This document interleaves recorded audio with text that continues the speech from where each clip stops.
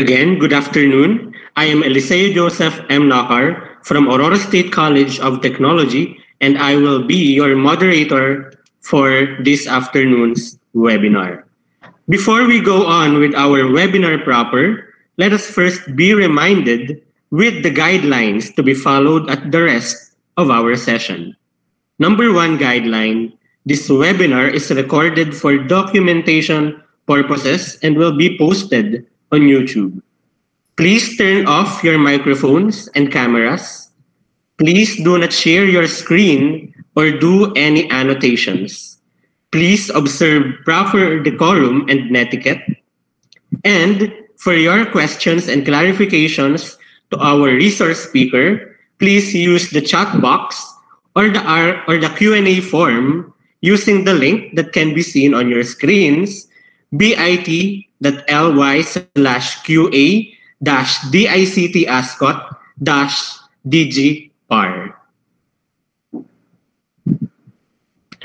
Next, certificates will be provided to those who have attended the full duration of our webinar, answered the post-evaluation form, and passed the quiz with at least 70% points. Use the webinar code that will be posted on our screen at the middle of our discussion to access the post-evaluation form. And please input valid and active email address when filling out the post-evaluation form. Cut-off time is tomorrow at 4 in the afternoon. Our link for our evaluation form can be also seen on your screen, bit.ly/eval-DICT-ASCOT-DGPAR. And our webinar will also have a replay using the link that can also be on your screens, seen on your screens, bit.ly/live-DICT-ASCOT-DGPAR. And again, for those who will not be able to join our Google Meet because of our limitations in the number of participants, you can still watch us on YouTube Live. The link for our YouTube Live is included in the email of confirmation that was sent to you during your registration for this said webinar. Again, good afternoon to our guests and participants. Welcome to our webinar this afternoon with the topic about digital parenting, brought to you by the Department of Information and Communications Technology, Luzon Cluster 2, the primary policy planning, coordinating, implementing, and administrative entity of the executive branch of the government that will plan, develop, and promote the national ICT development agenda in accordance with the RA 10844. Also, we have our pilot programs such as the free Wi-Fi for all in selected areas in your respective provinces, especially here in Aurora, Tech for Ed Centers, and the National Cybersecurity Plan 2020, and many more.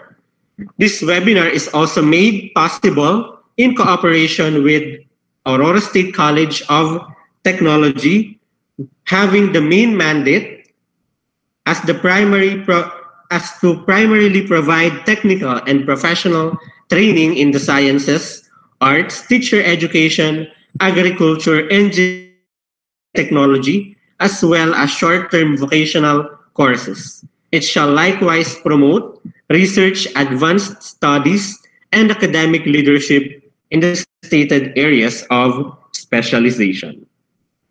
And to start with, let us hear, and before we start with our opening remarks, the objectives of our afternoon webinar is to equip parents on the use of internet and communications technology, to bridge the gap between the parent and child relationship, and to engage children with motor activities. And to start with, let us hear the opening remarks of Engineer Reynaldo TC, Director of the Regional Office of Luzon Cluster 2 of the Department of Information and Communications Technology.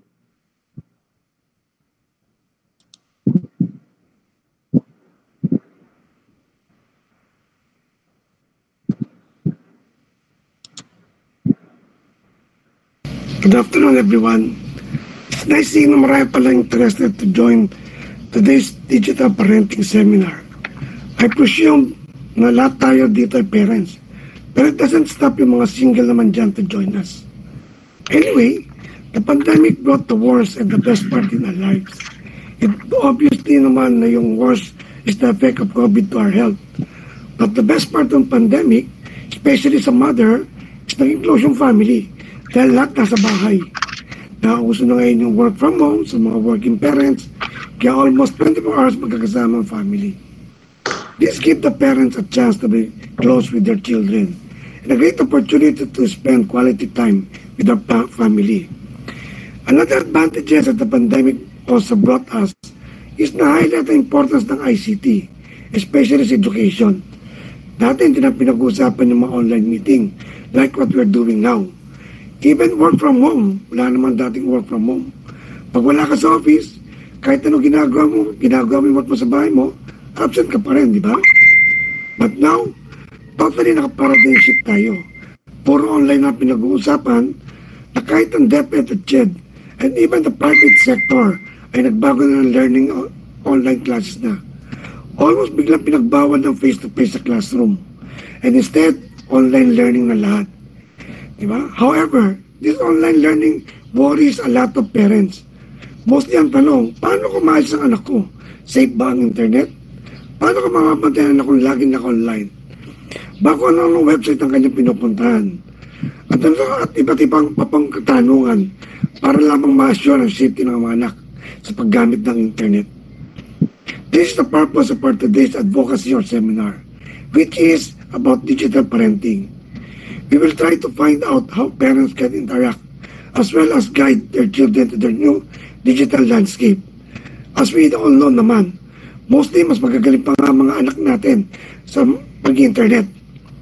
But there are ways to still monitor and assist our children to be safe and secure. This is our topic, how to be a digital parents to our kids. We have no choice but to embrace the new norms. We have to be the new digital parents to our kids. Sabi nga, think before you click. Good afternoon po.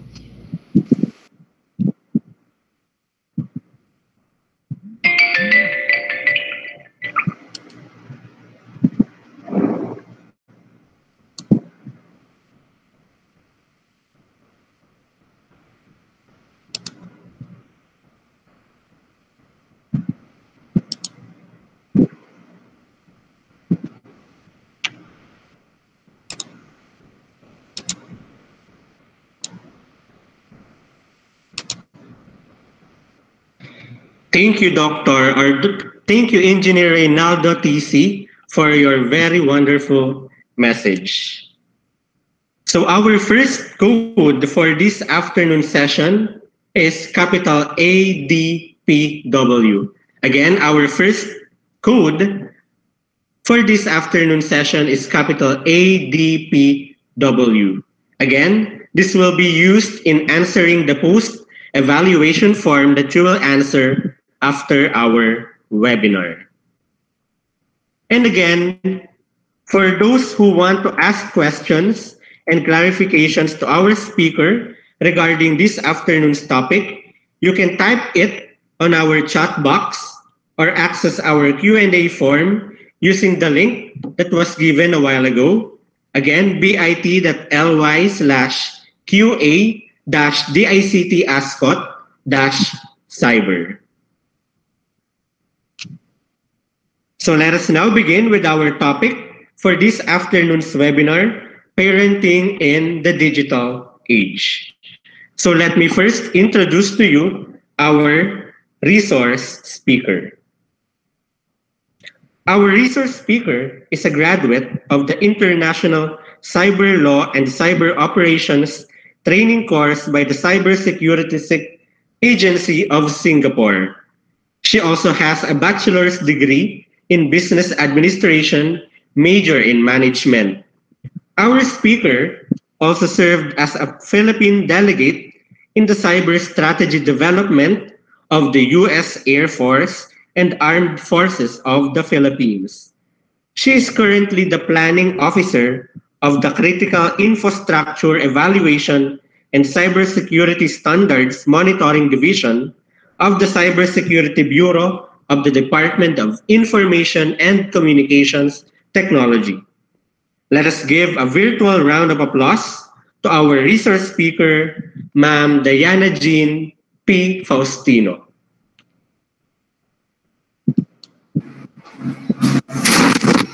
Hello, good afternoon. Good afternoon, ma'am. Again, thank you, Aurora State College of Technology. Thank you also to Director Racy and also to our moderator for the introductions, Mr. Joseph.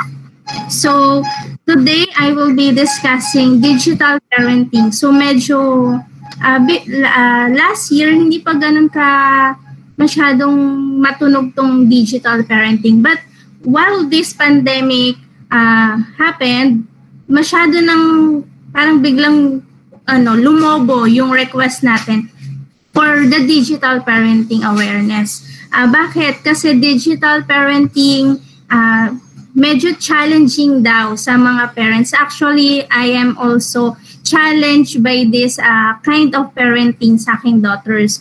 So let's start. So we are here in the digital era. So parents, hindi na natin pwedeng sabihin na hindi natin pwedeng sabihin na yung mga kids natin and most especially our mga schoolers, yung mga ating teenagers kasi part na ng life natin to. Especially we have the new blended learning. So we have online classes. So talagang kakabit na ng mga daily lives natin itong technology. So we are in this digital era. In the digitalization, it has a bigger impact on our parenting. And actually, digital parenting, yun nga, dahil masyadong matunog ngayon, buzzing word na to eh. And lagi siyang associated with us, parents. And dun lumabas na talagang kailangan bigyan ng importance o kailangang i-practice yung digital parenting. So our goal in digital parenting, of course, is to keep our kids, our children, be safe. Of course, on the physical world, from the dangers that surround them, and plus to keep them safe, protected from all the online dangers and harmful effects of technology. If we use internet, if you use social media, if you use gadgets, lahat yan may mga kaakibat na mga side effects na tinatawag. May mga harmful effects to sa atin, especially sa mga kids natin. From our little ones hanggang teenagers, may mga, kumbaga, dangerous to sa atin as elders. Sa kanila, mas double yung mga effects nito sa kanila as they are in the critical stage hanggang teenagers nasa development stage pa rin yung ating mga childrens. So technology, sabi nga ni Director Ray, ito yung naging highlight nitong pandemic, yung paggamit natin ng technology, ng internet. So almost lahat na, di ba? We associate yung mga transactions natin, yung mga business works, and even school works natin with the internet and technology. So obviously, lahat tayo gumagamit, and obviously, we appreciate na nabe-benefit tayo from using the technology, from using our internet, our devices, and even social media. May mga benefits din to sa atin. But for most of the parents, they see technology as hindrance because napaka-challenging sa kanila kung paano nila magagabayan, paano nila masasabihan yung anak nila na this is enough, this is too much nung paggamit ng kanilang mga gadgets or technology and internets. So technology,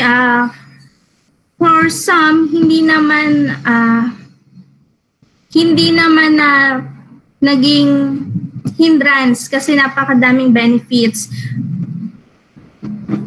And also, sa mga parents, challenge siya, nakaka-worry siya kasi we see how technology, how these gadgets, how yung internet use nila is affecting their children. From our little ones, even yung mga babies, and up to mga young adults natin.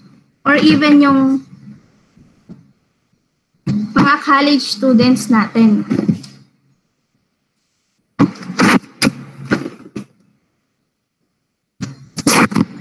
So, let me share my presentations to begin with.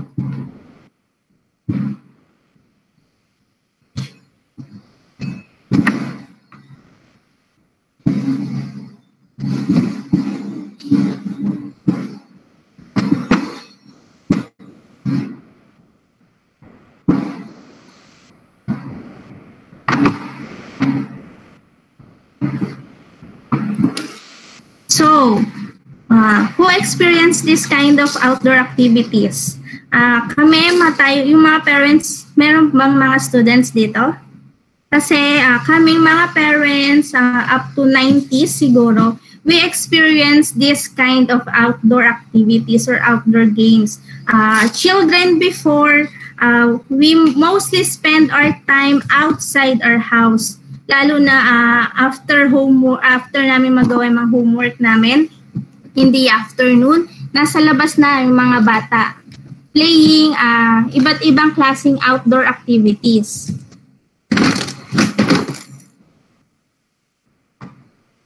We experience a lot of outdoor activities with our neighbors, with our mga kababata, with our friends, and sobra namin na-enjoy yung childhood namin sa labas ng bahay. And ang kids today, ito yung common ngayon, di ba? Kids today, we see them na hawak yung gadgets, iPads, tablets, mga mobile phones or laptops, di ba? Or nakatutok sa mga TVs. So, yung mga kids ngayon, hindi na nila masyadong na-experience or hindi sila familiar with the luksong tinik, luksong baka, with yung mga tumbang preso, piko, yung mga ganon. Hindi na nila masyadong na-experience yun. So, if you ask isang bata, tatanungin mo kung nakapaglaro na siya ng mga ganong klaseng laro, hindi niya alam kung ano yun. Or baka hindi nga niya alam na kind of laro siya ng mga kabataan before. Kasi ito na yung mga very common na nakikita natin at house. Nakikita natin sa labas, sa park, sa mall, and even sa school, di ba? Pag break time ng mga students prior the pandemic, hawak nila lahat is gadgets. So we see our kids, our children, from yung mga bata hanggang mga teenagers natin, they are preoccupied sa mga gadgets and other devices nila. So, they engross in playing games, iba't ibang mga online games or offline games, and they spend their time with watching mga videos, mga streaming movies, mga Netflix, di ba? During pandemic, ang dami na ngayong mga nauhook sa mga K-drama, sa mga other mga movies or films through this mga internet or online video streaming. And also they are using this for texting, messaging, of course, for connecting with their friends, with their relatives, and also by using social media for entertainment, diba? And while they are being preoccupied by these gadgets, tayo naman parents, we are so much concerned na ganyan sila, na ganyan natin sila nakikita, na sobra silang occupied or nagiging excessive use na sila with their gadgets. And that's the biggest challenge for parents, for guardians, na how to convince our kids na wag nang mag-overuse to avoid yung too much screen time kasi we know may mga side effects yan, and later on I will discuss some of the physical effects sa mga kids. And some says there are a fine line between yung technology being beneficial or yung advantages niya and technology being destructive, and many of the children today have crossed it. So meaning, yung youth today, yung kids today, our children, nag-go-overuse na ng mga gadgets. So this afternoon, let's try to discuss the digital parenting. But first, what is digital parenting? So digital parenting is teaching kids responsible use of information and communications technology. By the way, digital parenting, hindi lang po ito angkop or hindi lang to para sa mga parents. This is also includes guardians, yung mga, o sino yung mga nagtitake care sa mga children. Example, mga nasa OFW yung mga parents. So, may iwan sila sa mga relatives. So, guardian sila. So, part na sila ng digital parenting or responsible na nila ang pagiging good digital parent. So, it also involves yung mga ate and kuya, tito and titas, and also yung mga grandparents natin. And of course, our teachers or our professors. They are part of this digital parenting. And in doing digital parenting, we have objectives wherein first is to enable parents to be a model responsible technology use. So as a parent, meron tayong malaking contribution or factor use of technology ng mga children natin. And one important thing we want our children to see from us is the proper use of technology. So makita, and also as part of being a model responsible technology use is magkaroon ng balance in the balance in use of digital or devices, and also yung balance dun sa physical world, which is yung to do mga physical activities, yung mga routine natin. And also, part of being model responsible natin is teach them yung good habit in using our devices. So, may balance, may proper use, and good habit. And so, sa atin pa lang pala, mga digital parents, nagsisimula na sa atin. So, kung ano yung nakikita nila sa atin, tayo yung model nila. So, they will copy us. They will try to follow us kung paano natin gamitin yung technology. So, they will try to follow us kung paano natin i-manage yung time natin on using technologies and doing mga other activities offline, like yung mga work natin, school work natin, and household activities.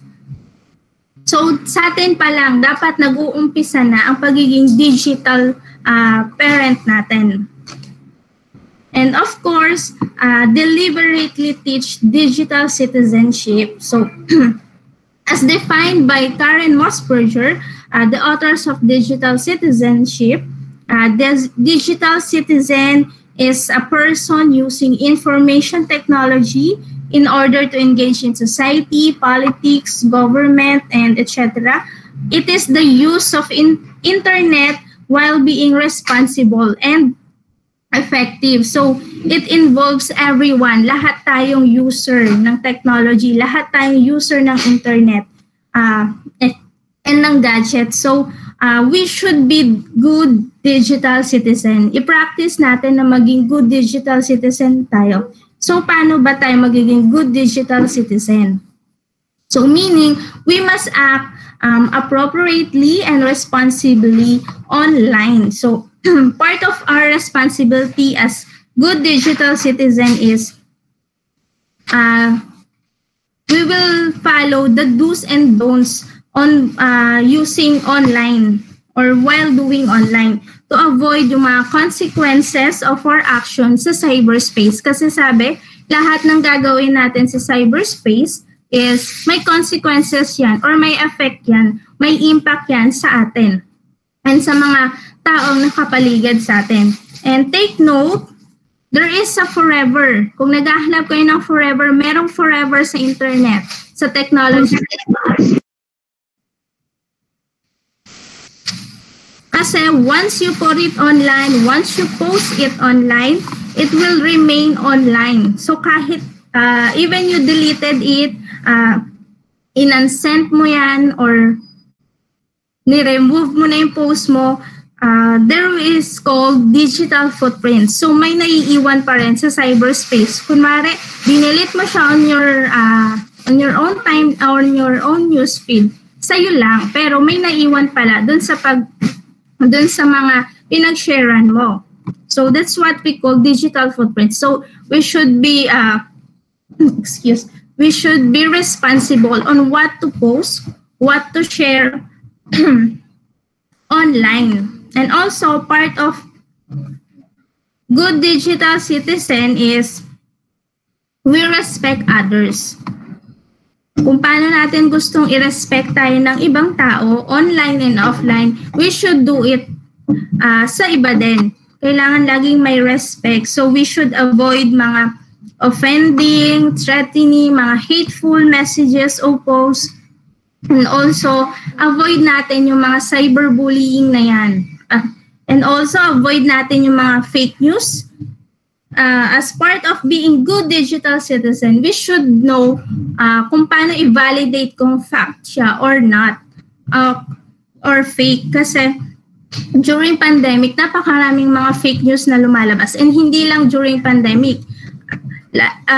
Lalong dumadami pa yung mga fake news. So, part of being good digital citizen, hindi na tayo dadagdag na nag-i-spread ng mga fake news. So, sa atin, once may nakita kang post, validate first bago mo siya i-reshare. Baka mamaya, fake news siya or baka mamaya, luma na siya, hindi na siya updated. So, it will cause mga panic, it will cause misinformation sa ibang tao. And also, as good digital parent, we should teach our children to be a good digital citizen by knowing how to secure themselves, how to secure yung mga information nila, yung mga accounts nila, protect themselves. And also, pati yung mga devices nila, teach them kung paano i-secure. Yung mga security features naman on our smartphones, di ba? And also, parents, it is important na ituro natin sa kanila to be a good digital citizen. How our parents na tinuturuan tayo on the proper manners, etiquette, kailangan meron din tayong manners on using technologies. Kailangan maging responsible, good technology user tayo or citizen. Isa yan sa pinaka-objective natin sa digital parenting. And of course, the challenge natin is yung i-monitor yung online time. Ito yung objective ng mga parents. Malimit or hindi na mag-overuse. Ma-monitor nila yung mga online time, screening time ng mga children. We don't want our kids to use their gadgets beyond the enough time. Beyond kung ano yung tama lang. We don't want them to overuse, misuse internet or gadgets, diba? And as this overexposure or overuse to gadgets will cause physical problems, mental problems, and other side effects or harmful effects sa mga anak natin. So, but wanting to protect them and be a good digital parent as much as we want, it is challenging. So, hindi talaga madali. Merong mga nag-try and then nag-fail, so hindi nag-give up na. Yung iba naman, keep on trying, pero hindi pa rin nila makita kung ano yung effective, kung paano nila ma-guide, ma-limit, ma-protect yung mga kids nila. So here are some challenges for parents or for a digital parent. First is lack of understanding of the emerging technologies. So we notice that our kids today are tech savvy, di ba? Minsan mas marunong pa sila sa atin gumamit ng internet, gumamit ng mga gadgets kaysa sa ating mga parents, di ba? So if we notice, meron ding mga toddlers who knows how to use iPads, cell phones, and mas marunong pa silang gumamit ng gadgets kaysa matutong maglakad, di ba? Or matutong magsalita. Mas nauuna pa nilang natututunan kung paano mag-open ng YouTube, paano mag-stream ng mga Cocomelon, di ba? So, it is because there are studies na yung advancement ng kids na to, na natutunan nila agad yung mga kung paano gumamit ng technology is our kids today have this natural ability to adapt to new technologies. So, ability na ng mga kids ngayon na talagang matututunan nila agad. Why? Because they are born and raised in this digital era. And also, namulat na sila na on their childhood, yung growing stage nila is nandiyan na sa environment nila yung technologies. So, and while sila may advancement on technologies, on that aspect, we parents naman, we have lack or kulang tayo sa understanding of technologies. And this may interfere connections to our kids. This is what we call yung digital gap, digital age gap between the parents and the children. So, it is the difference between parents and children in the knowledge about the use interactively yung technology. So differences on how parents and kids appreciate yung perception nila on the technologies and how we use technologies. So this may cause also digital divides. So digital divides among parents and kids. So if mapapansin mo minsan, sa bahay, hindi na nag-uusap yung mga parents and kids, di ba? Or wala na silang time, mas tutok sa gadgets yung anak. Or even parents, mas tutok na sa gadgets, di ba? Nagwawala na ng time, nagkakaroon na ng guide, na di-divide na sila. So this digital divide, for some family, disconnection na yun eh. So doon pa lang, unti-unti, hindi tayo aware na unti-unti nasisira yung connections na meron tayo sa loob ng family. So, nagiging barrier pala yung technology use natin sa family. And of course is, in today's situation, lalo na we increase our dependency of technology, we need to update ourselves. In the terms of technology, we can start parents and guardians even at the basics, like how we use devices, how we use internet, explore natin yung internet, not necessarily na alam natin lahat agad. And enough lang na alam natin gamitin, alam natin kung paano ito makakatulong sa atin and sa ating kids, and also enough lang to protect and secure our kids. Hindi naman kailangan kasing galing ka na ng anak mo kung paano mag-explore, hindi naman ganon. Kailangan lang enough kasi alam naman natin na challenging din sa ibang parents na aralin ng technology, aralin kung paano gumamit ng smartphones, ng internet, di ba?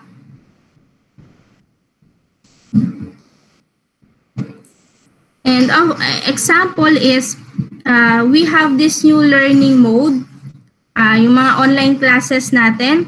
So our parents, yung mga guardians natin, we should know yung basic security setup ng mga online platforms na gagamitin. And of course, how to use yung mga devices din na gagamitin for online classes. And then yung paano i-set up, like paano mag-join sa online class, paano i-secure yung kids nila while doing online. So, need na talaga natin. Sabi nga, part na ng life natin, part na ng parenting natin, yung technology. So, embrace din natin yung technology. This is the new normal. So, mas nagiging associated na tayo. Mas nagiging associated tayo with the technology. So, wala namang masama if dagdagan natin yung understanding natin, dagdagan natin yung alam natin on the technologies, di ba? And also, sabi nga, how can you secure or protect your kids kung hindi mo alam kung ano yung mga danger? Hindi mo alam kung paano mo siya ipoprotect, paano mo siya babantayan, paano mo siya i-guide, di ba? So, it is our part.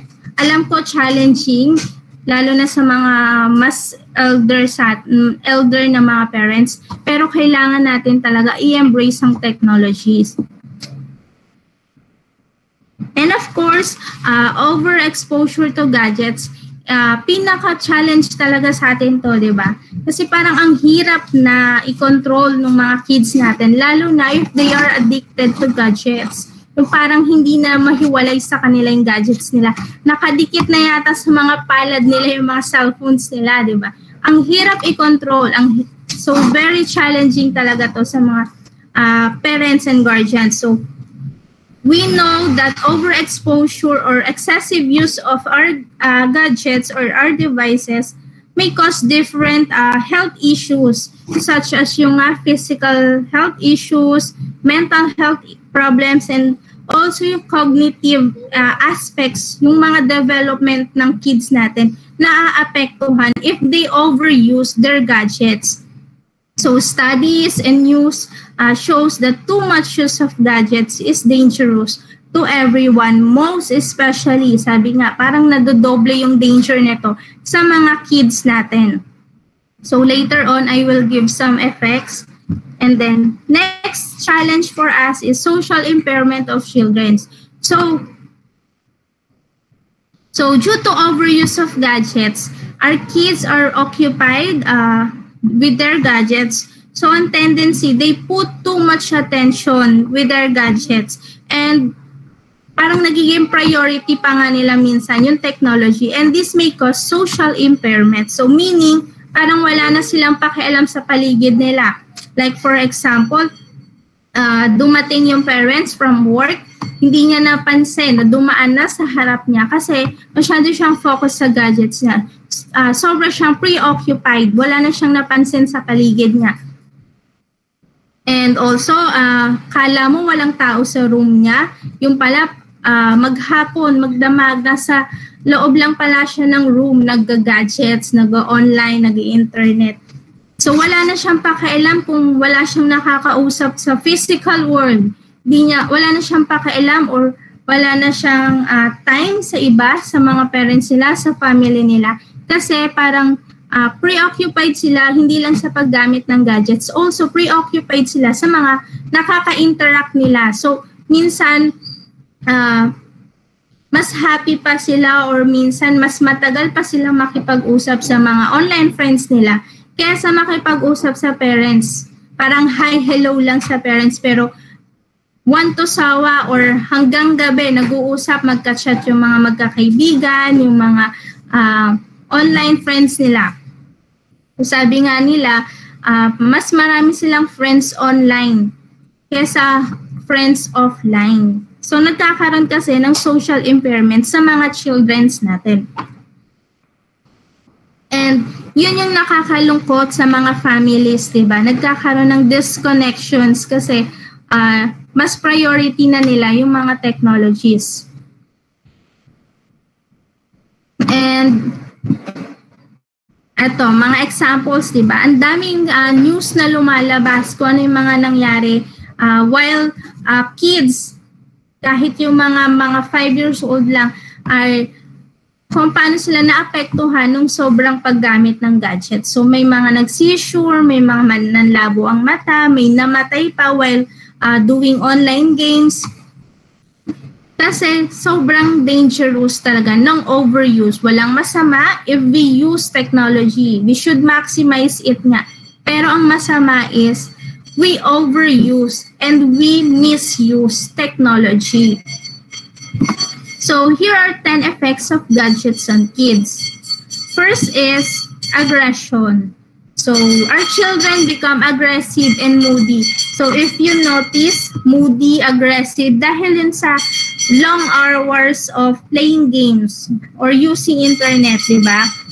Lalo na if we try to kunin yung cellphone or yung iPads nila, bigla silang magta-tantrums nila, di ba? And sobrang nagiging stubborn, ang tigas na ng ulo nila. Sinabi mo ng stop, sinabi mo ng enough na, wait lang ng wait, kaka-wait niya, umabot na yung 5 minutes niya sa na naman. So, pag sinabihan mo na naman siyang stop na, wait ulit siya ng wait. So, another 2 hours na naman siya, kaka-wait niya. So, nagiging stubborn sila, nawawala yung discipline sa mga anak natin. Sobra silang aggressive. And also, ayaw nilang magpa-istorbo, lalo na pag inuutusan mo, di ba? Galit sila or nagdadabog sila pag inuutusan mo sila kasi nai-istorbo sila sa paglalaro, nai-istorbo sila sa pag-internet, sa pinapanood nila, di ba? And it is because of their too much desire o yung nga ang tinatawag na may addiction na sa kanila dun sa gadgets nila. So there are times na yung emotions nila, yung pagiging aggressive nila is nakukuha nila kung ano yung nakikita nila, kung ano yung content na nakikita nila sa internet. And also, yung tantrums as the most common form of aggressiveness, lalo na mga toddlers, kung mapapansin mo, if they want na mag-cellphone kasi hindi mo binigyan, di ba? So, magwawala siya. Gagamitin niya yung ganong style niya, pagka-tantrums niya. So, ikaw, ayaw mong maingay or kung nasa labas kayo, ayaw mong pagtinginan kayo ng tao. So, bibigyan mo siya ng gadgets, di ba?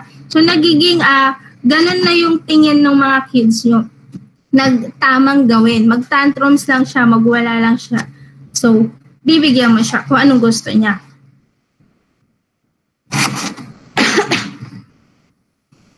And yun nga, kung ano yung mga nakikita nilang content online, may effect din yan sa kanila. Like yung mga pag-play ng games. So sa mga kalaro nila, nakikita nila na hindi na maganda yung mood. So na-adapt niya yung ganong mood. Lalo na pag hindi maganda yung mga laro nila, nasisira yung games nila. Or also yung mga napapanood nila, kung anong klaseng content yung nakikita nila, kung puro violence, puro mga inappropriate videos, na-adapt nila yon. So nagkakaroon tuloy ng conflict from parents and kids kapag umiiral yung aggressiveness ng mga kids natin. Minsan nga nagkakantampuhan pa, di ba? Nagkakatampuhan pa, di ba? Kasi iinit ulo nung anak kasi bawal siya mag-cellphone, bawal siya mag-gadgets. And ang tendency, magtatampo siya sa nanay niya or daddy niya. So, hindi magandang effect on physical, on yung behavior niya, hindi pa magandang effect on the relationship ng family.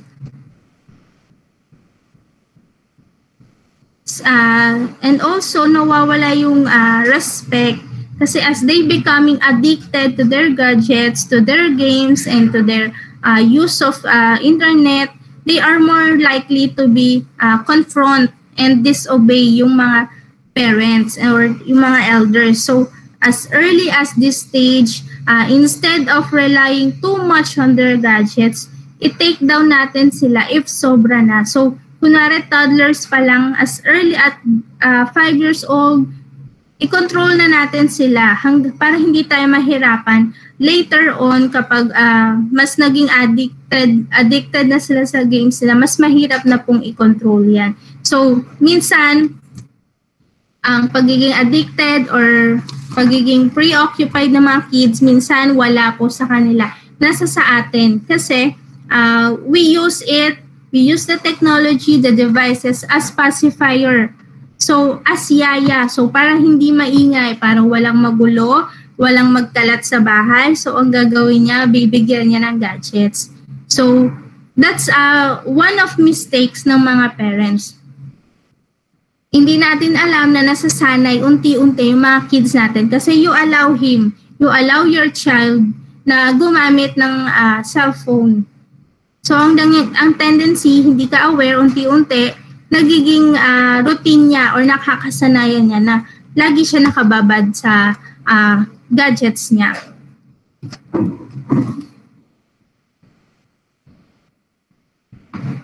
And also, one effects ng too much gadgets is obesity.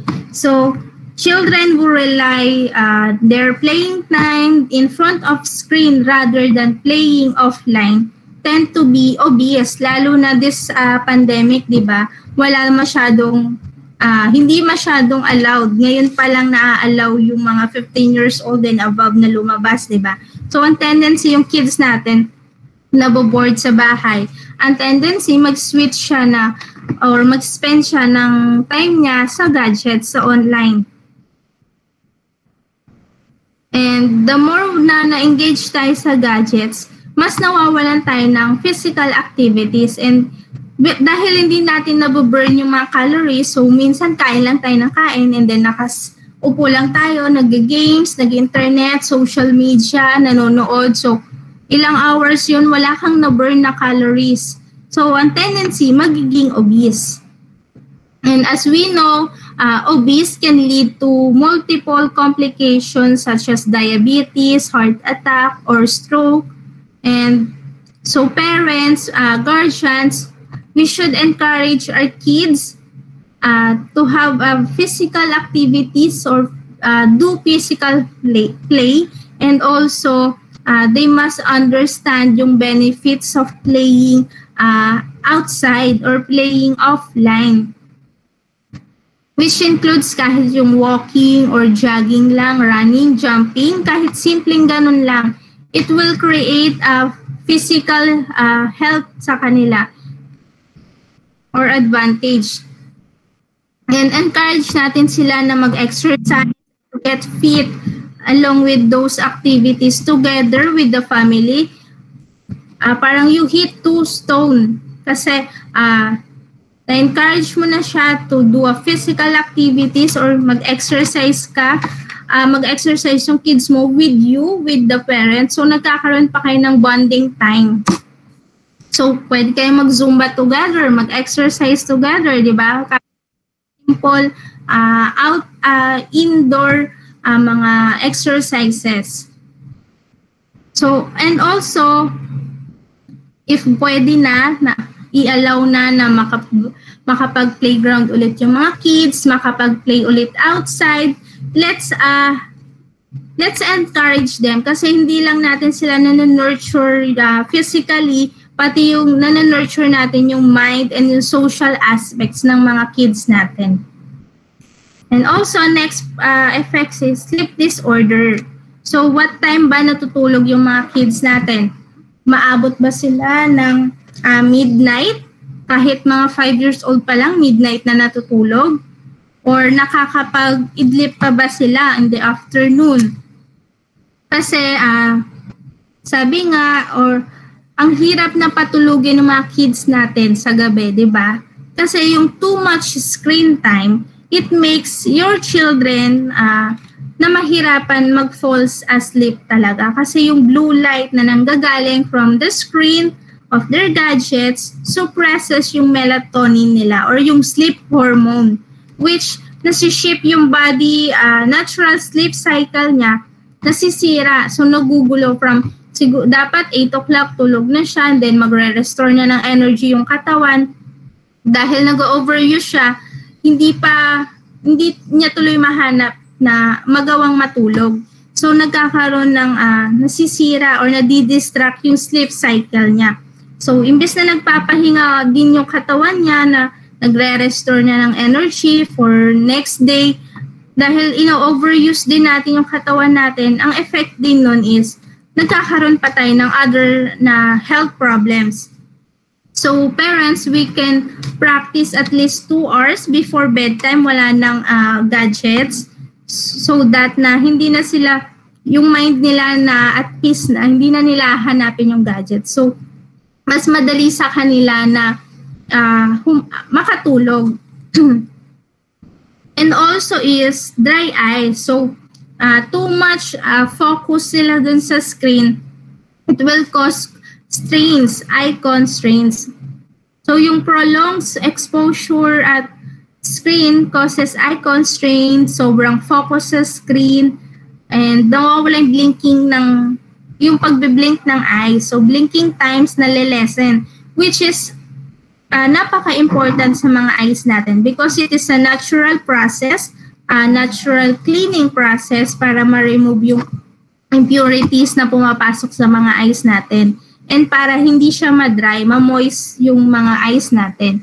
And also, expert says that good eyesight largely depends upon staring at one thing at a varying distance. So, kailangan na-exercise yung mata ng mga kids natin na stare at different distances. Hindi lang yung nasa screen na ilang centimeters lang ang lapit sa mga mata, diba? So, paano niya madedevelop yung pagiging farsighted niya? So, ang nade-develop lang sa kanya is nearsighted lang siya paglaki niya. So, hindi nade-develop na lumilinaw yung paningin niya or nade-develop yung eyesight niya sa mga malalayong distances. If screen lang sila nakatutok, diba? So, ang nasasanay yung mata niya na pangmalapitan lang siya.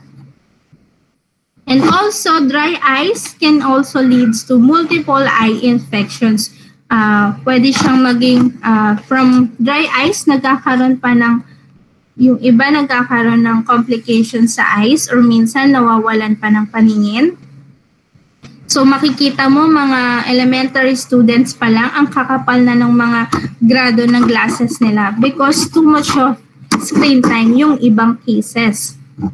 And also cancer. So connected to the radiation. In 2011, the World Health Organization released yung report that gadgets are considered as to be risk. So, because of the radiation emissions and other studies, prove it na yung radiation nagkakos nga ng cancer.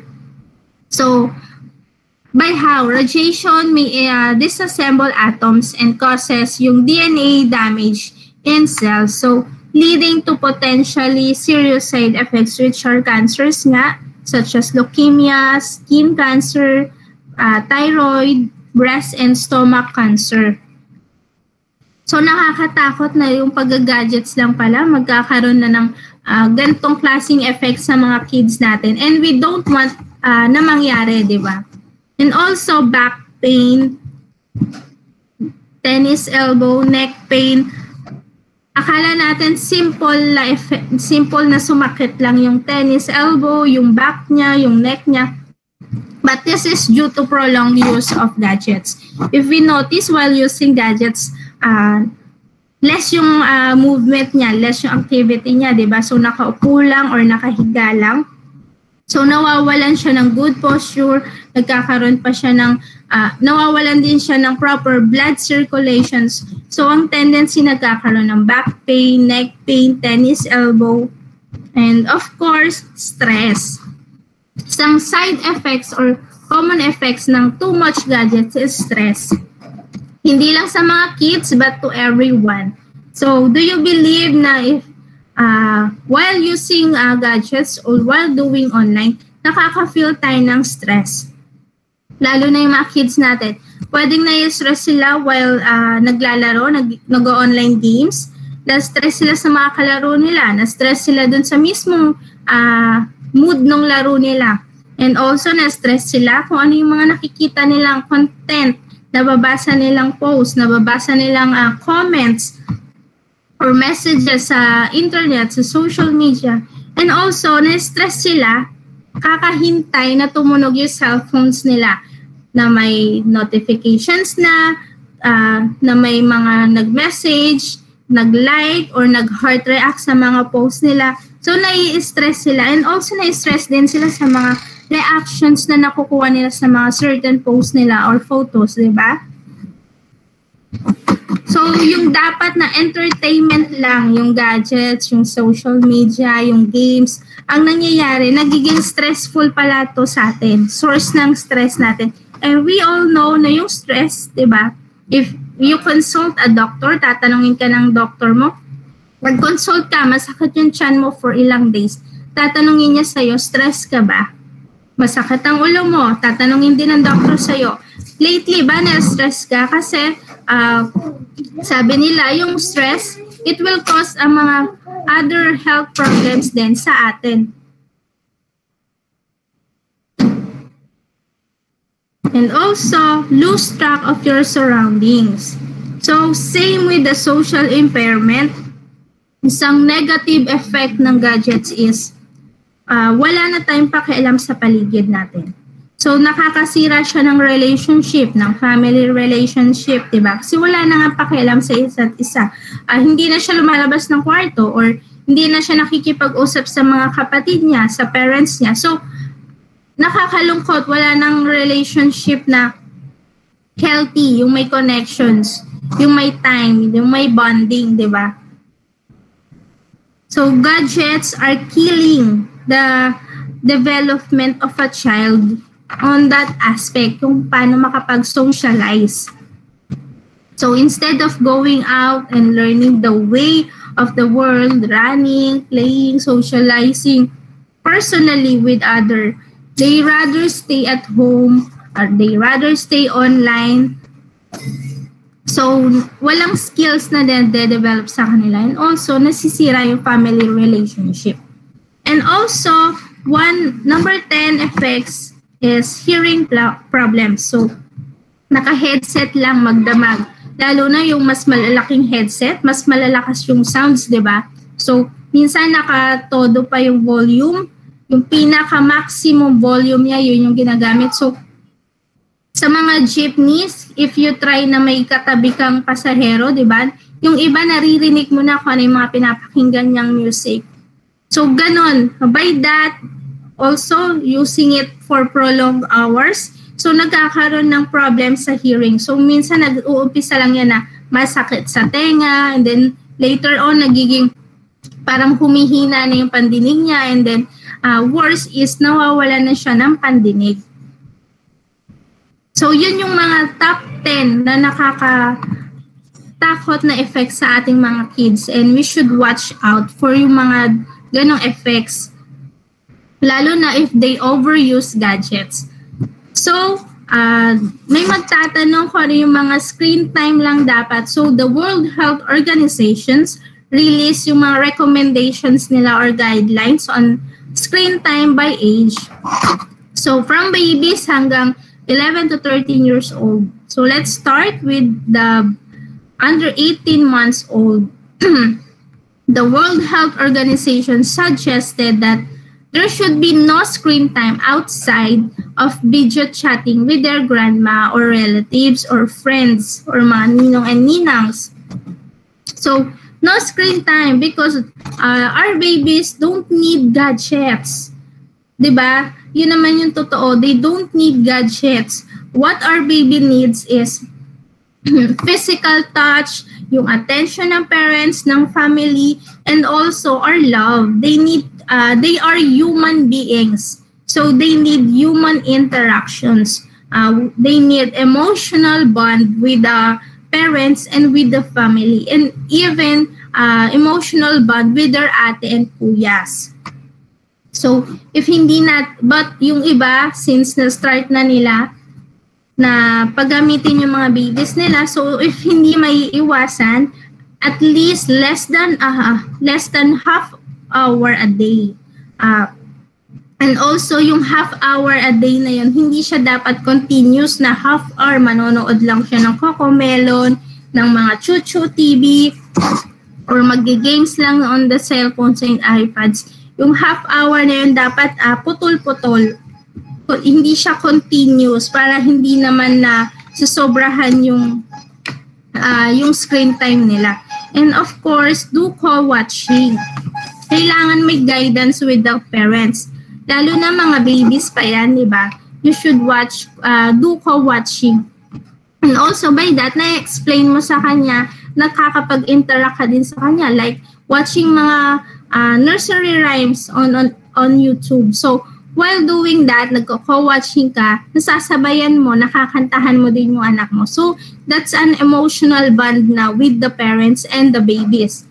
And next is, for our toddlers, so hanggang 18 to 24 months, little to no screen time are recommended. So, they are in critical development stage, so they should be away from gadgets as much as possible.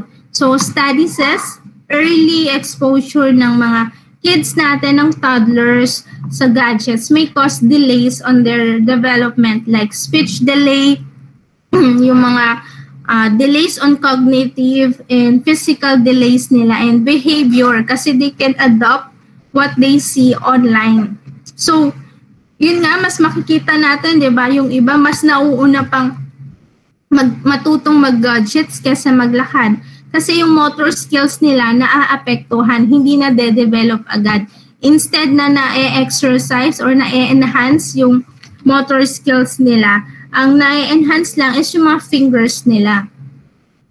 And if we allow them, kung hindi naman kayang tanggalin, we allow them less than 1 hour lamang sana each day. So because we should encourage pa rin sa mga kids natin physical activities, interaction with the family, and also yung learning time, hindi mawawala. So if they will watch mga videos online, parents, guardians, let's try to choose. Tayo po yung mamili kung ano yung mga papanoorin nila. Let's try to choose high educational or quality appropriate sa kanila and do co-watching pa din. Since may mga bagay pa sila, may mga mapapanood silang hindi pa nila maiintindihan. And also, sabi nga, it will create bonding sa inyo and your toddlers. So, mas panatag ka na may explain mo din sa kanya kung ano yung mga pinapanood niya.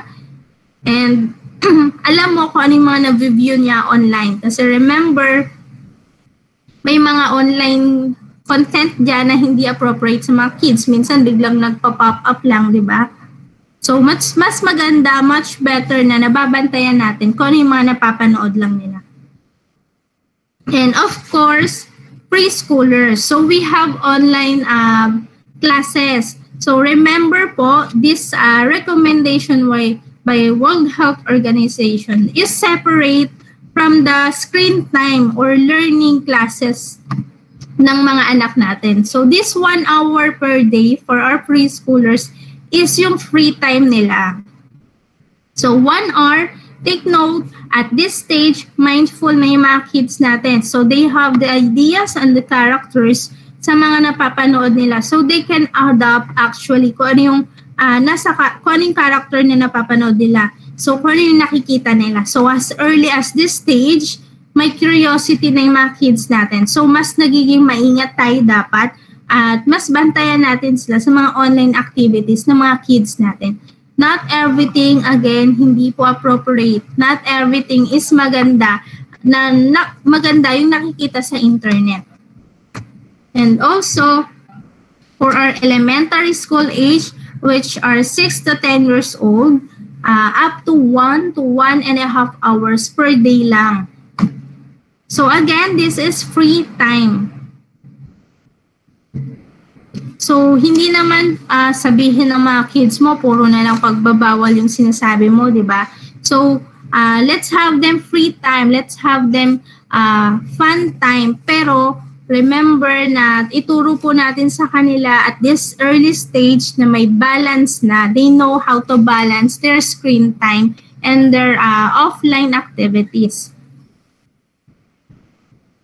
And also middle school age, which are 11 to 13 years old, at least up to 2 hours per day.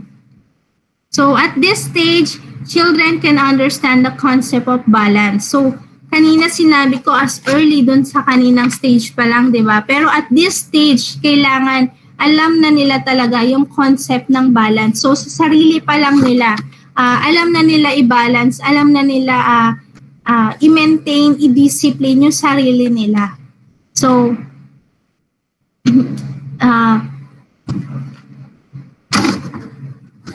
So next is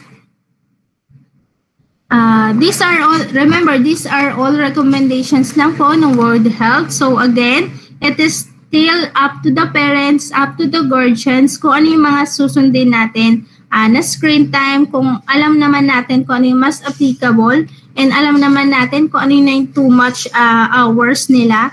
And technology should be encouraged and yet moderated. So it is the new generation, yung mga kids natin should get right amount of knowledge over such advancement. So kailangan hindi naman natin pagbabawalan, kailangan lang natin limitahan hanggang dun sa kung ano lang yung tama, to avoid yung mga side effects, yung mga harmful effects na na-discuss ko.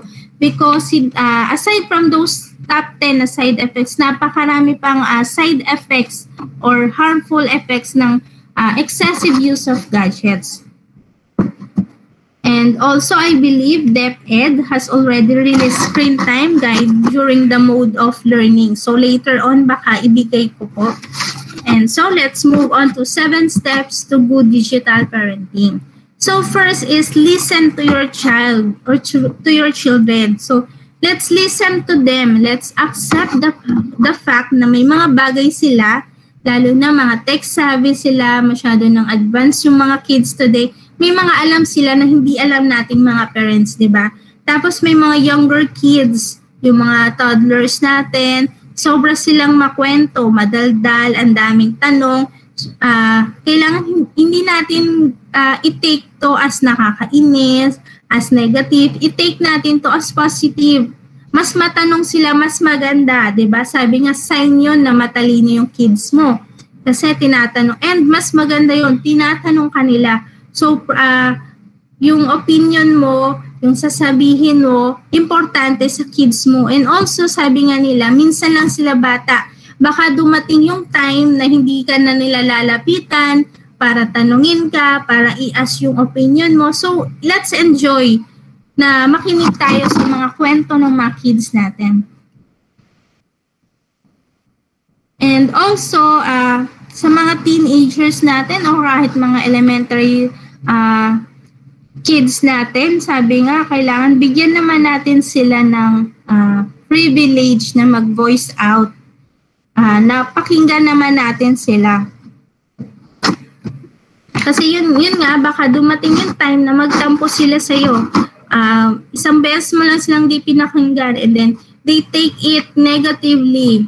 Masyado silang nasaktan dun sa ginawa mong hindi siya pakinggan. So next time, hindi ka na niya lalapitan. They will not tell you kung ano yung nangyayari sa kanya. So nakakatakot, diba, na hindi ka na aware, di ka na priority ng kids mo na pagsasabihan ng mga problems niya, ng mga happy things na nangyayari sa kanya, mga success niya in life, diba?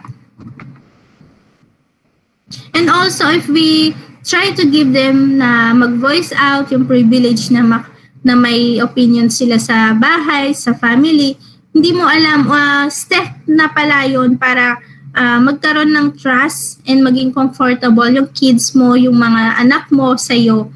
So magiging habit na magiging comfortable siya na makipag-usap sa'yo, na i-open up sa'yo yung mga bagay na gusto niyang sabihin.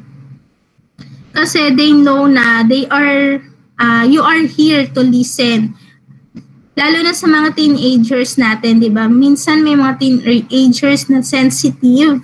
So, once na nabigay mo sa kanila yung trust, once nabigay mo yung mga ears mo to listen, para makinig sa mga kwento niya, sa mga i-open niya sa'yo, sa mga sasabihin niya sa'yo. So, nagkakaroon kayo ng healthy relationship. So, nagkakaroon kayo ng healthy bonding. Ang sarap sa feeling din na pinapakinggan mo yung kids mo and also pinapakinggan ka niya kasi they know and they see na nakikinig ka sa kanila.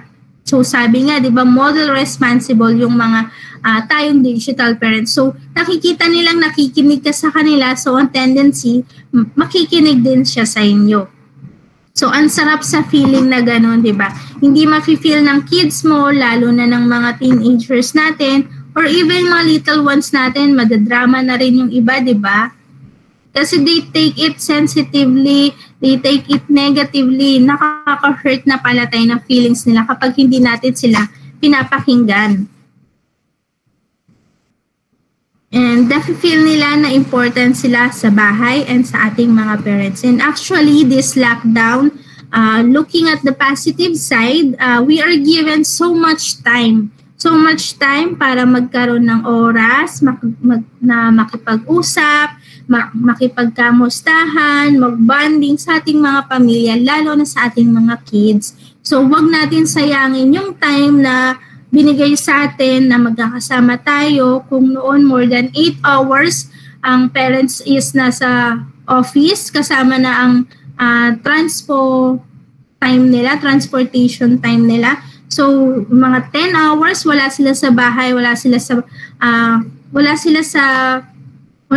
sa kasama ng mga kids nila. So, ngayon, kasama natin, lalo na yung mga nasa work from home pa rin yung setup ng mga parents, di ba? Let's maximize yung time na to, nakasama natin sila.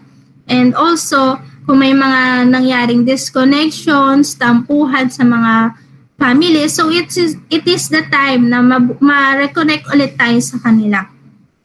Ma-regain natin yung healthy relationship and healthy communications with our children.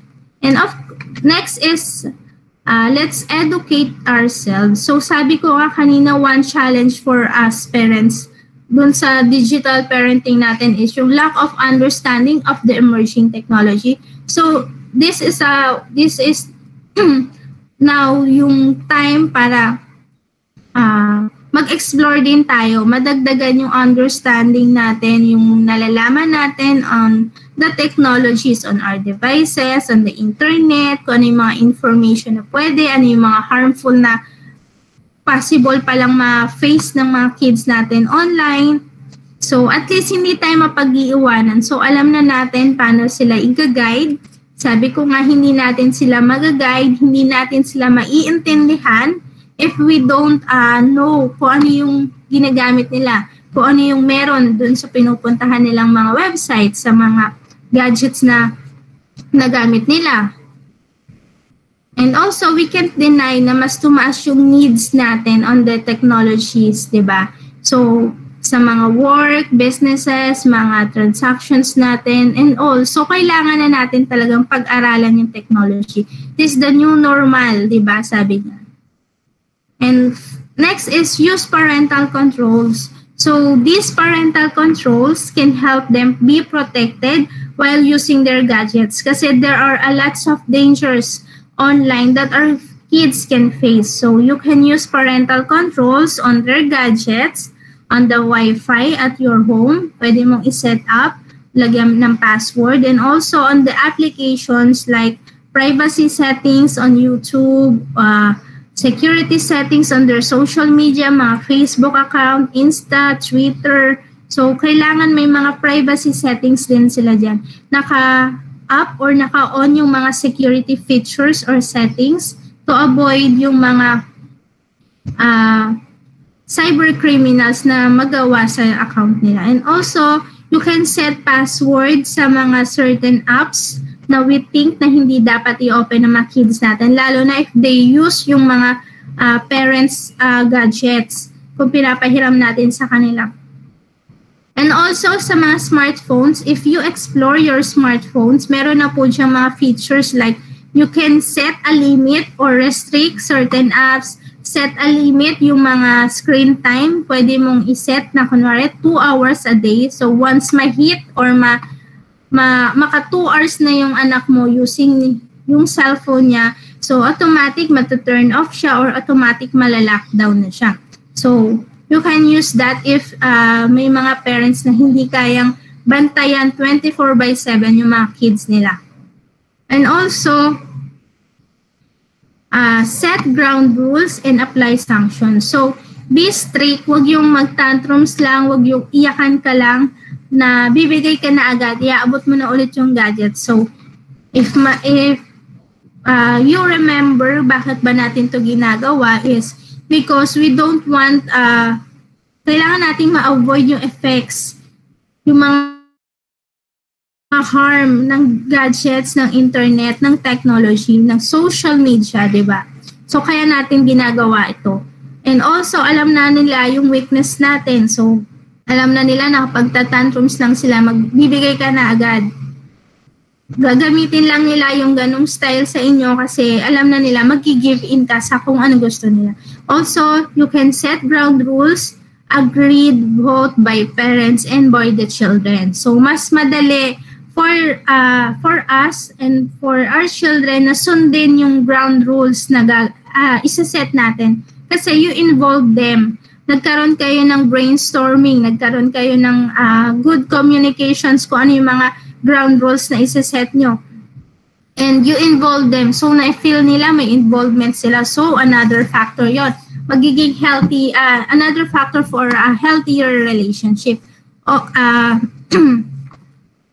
And also, may mga ground rules na parang ang hirap sundin kasi hindi pala natin natanong yung mga kids natin na kung applicable ba sa kanila. Baka naman kasi yung sinet natin ground rules is sobrang unrealistic na para sa mga kids natin. So, set ground rules na kasama yung mga kids nyo.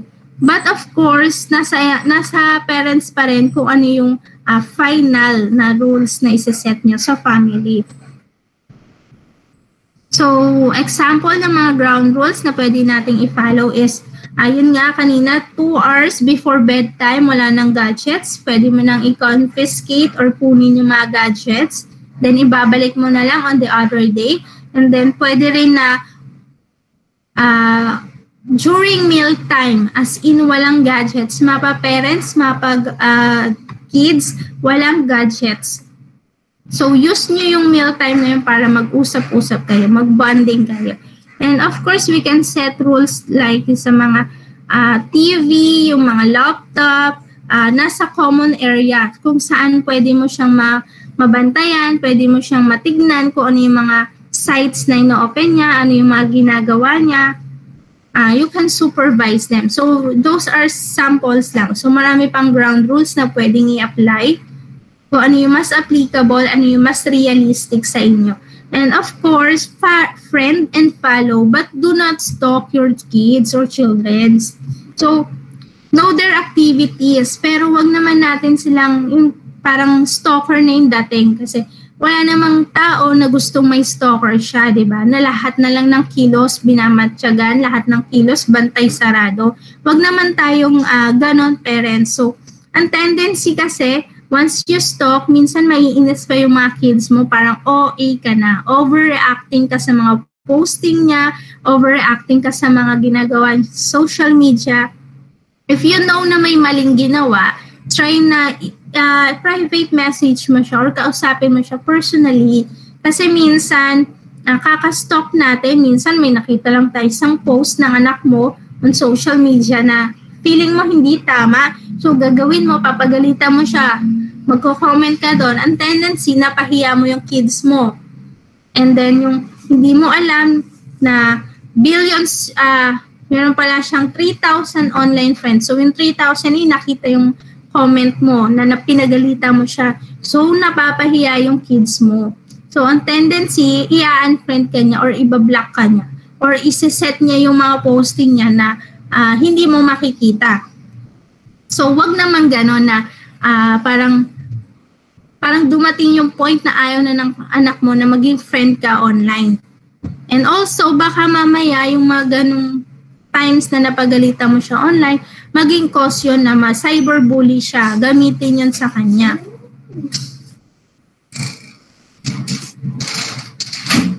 And let's have them independence on using their social media accounts as much as possible na kampante tayo or alam natin na natuturo natin and napapractice ng kids natin yung pagiging good digital citizen.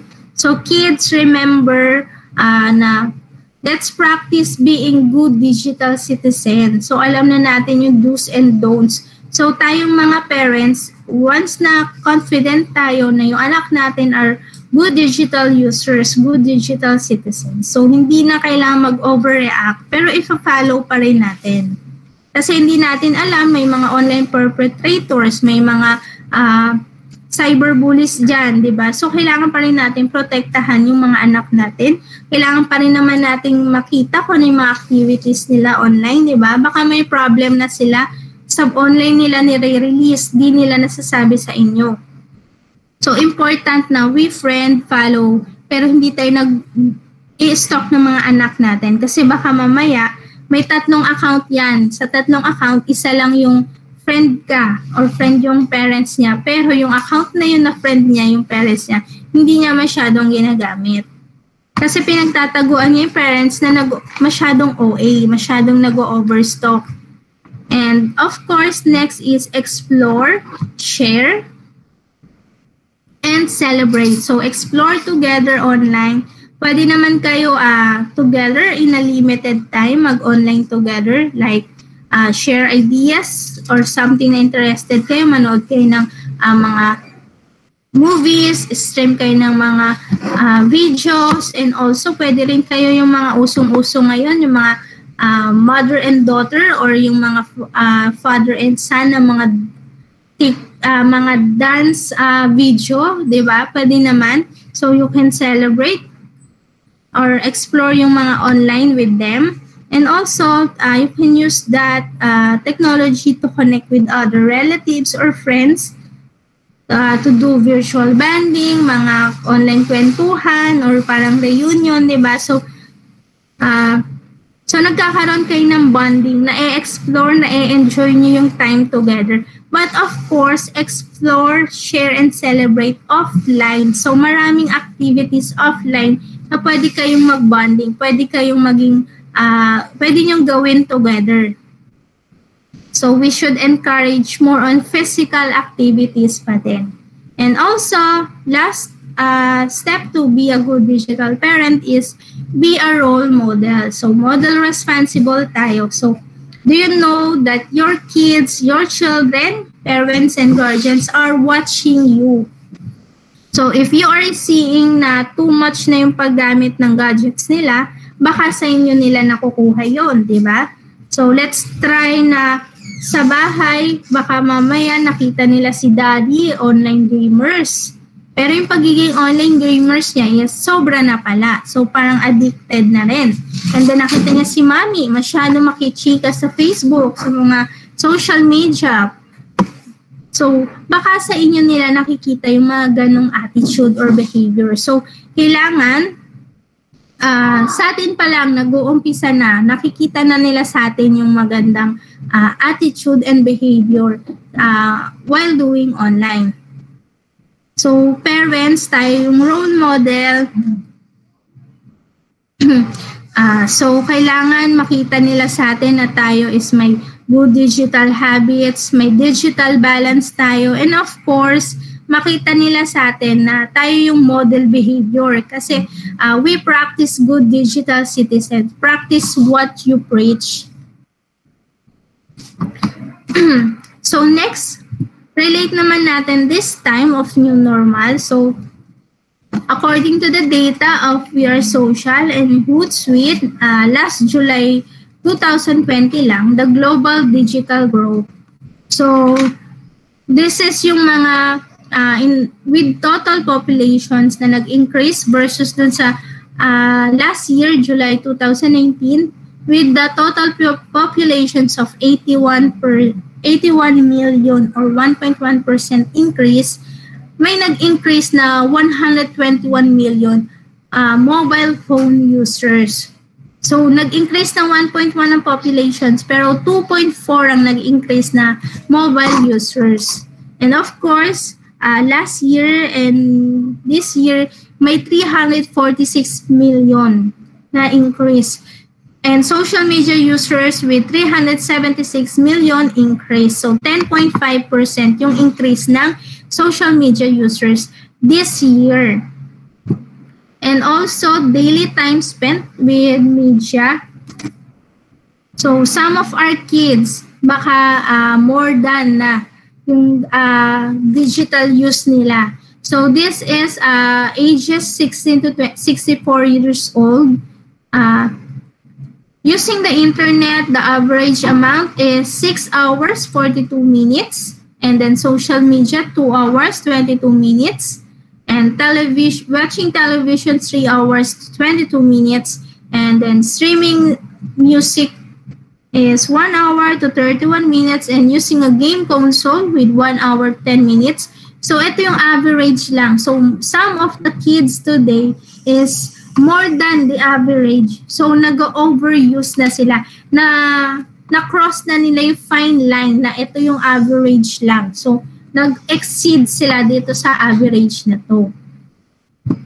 And of course, social media use around the world. So 3.96 billion are active users of social media, and with 51% na social media penetrations, 10.5% with annual growth in total number of social media users, and so on. And social media behaviors, so still ages 16 to 64 years old, 99% they visited social network or messaging services, and 88% actively engaged or contributed to social media in the past month. So mga June. And of course, average amount of time per day spent on social media is 2 hours, 22 minutes. But most of our kids, most of our parents, even elders, diba, nag-exceed sa 2 hours and 22 minutes a day.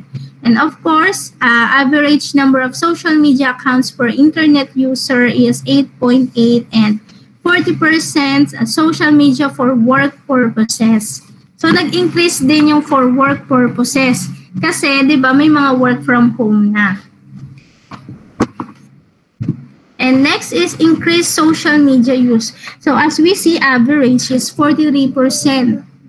And with the lowest, Germany, 19% of social media use due to COVID-19. But if we look at it, Philippines with 64%. So last year, tayo pa rin yung nangunguna. So tayo yung largest user of social media. So, increased social media use by age group. So, 16 to 24 years old. So, kabilang dito yung mga anak natin. Hanggang 16 to 24 years old. So, they spend more time using social media. 58%. So, sila yung pinaka users ng mga social media. And 44%, 25 to 34 years old. And so on, hanggang 27% yung mga 55 to 64 years old. So, tayong parents hanggang mga elders natin, we use social media. Pero, ang pinaka-users, pinaka-large amount na gumagamit nito is yung mga kids natin. And so, social media are interactive computer-mediated technologies that facilitate or sharing of information, ideas, career interests, and other forms of expression, virtual communications, and networks. So, nandiyan yung mga iba't ibang klaseng social media, Facebook, YouTube, Twitter, Instagram.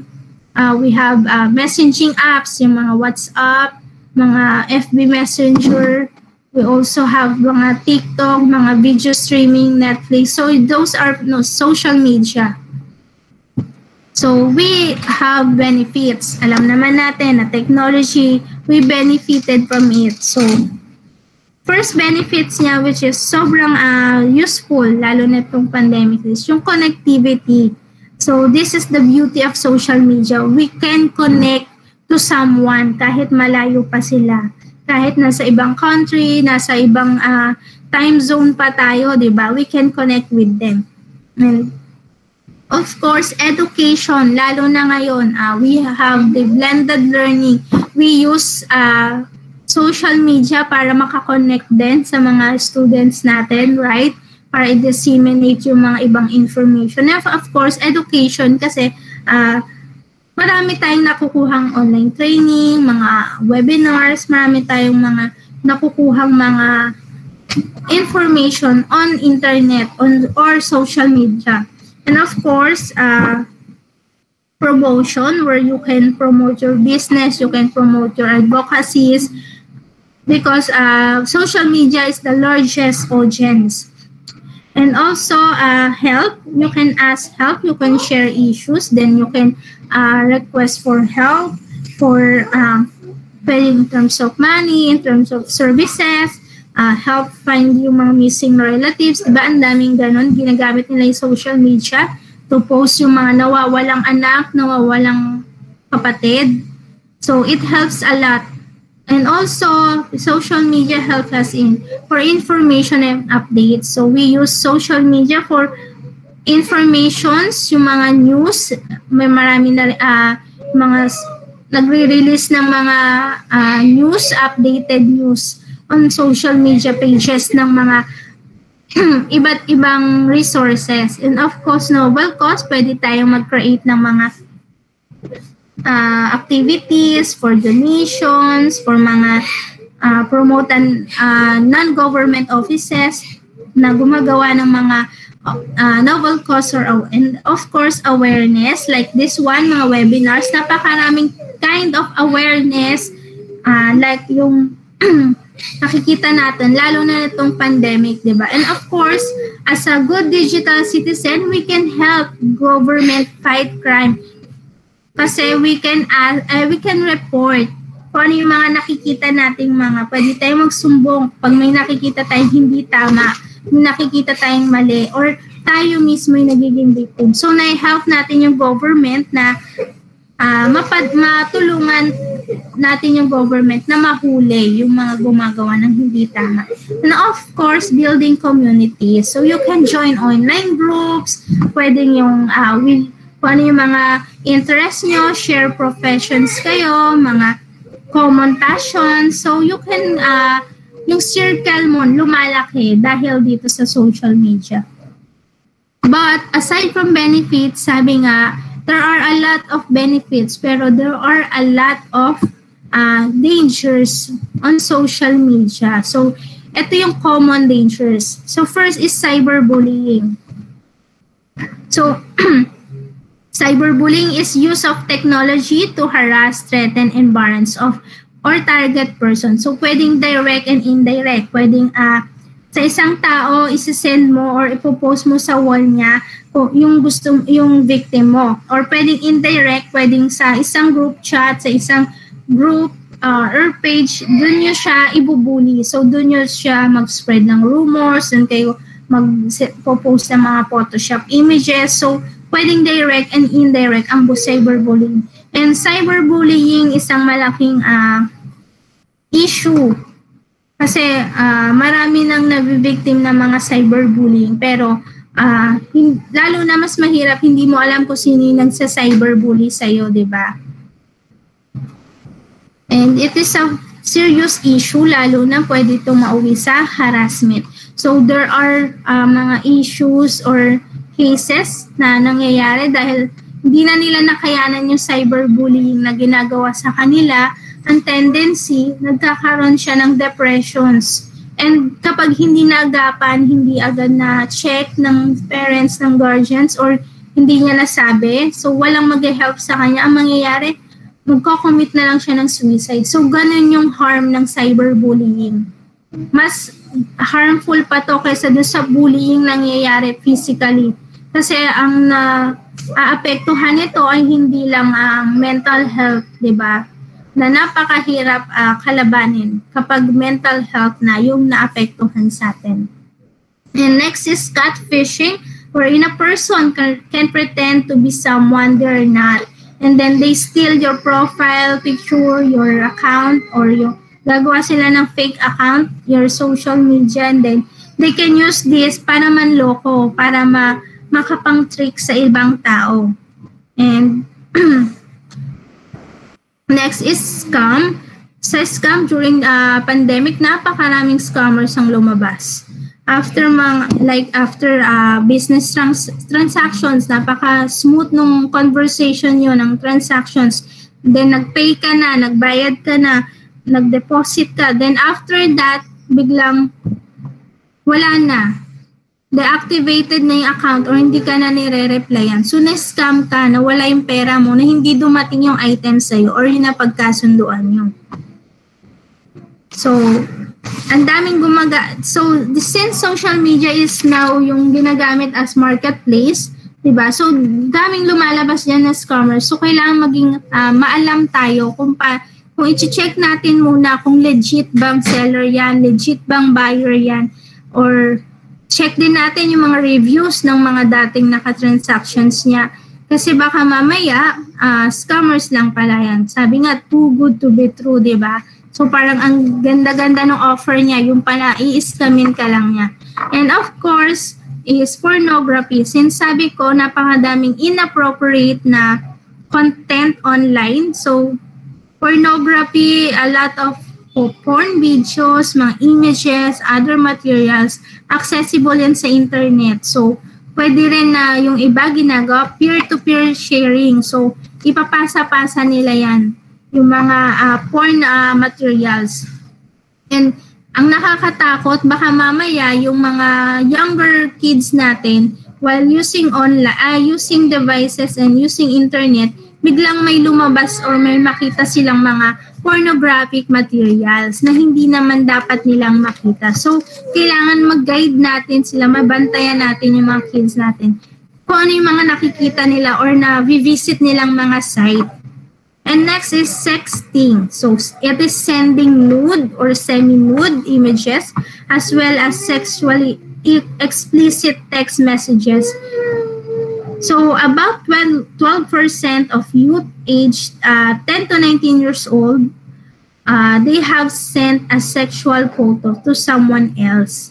So, according to survey yon. So, teens need to know that once content is shared, sabi ko nga, may digital footprint. So, hindi na yan mawawala.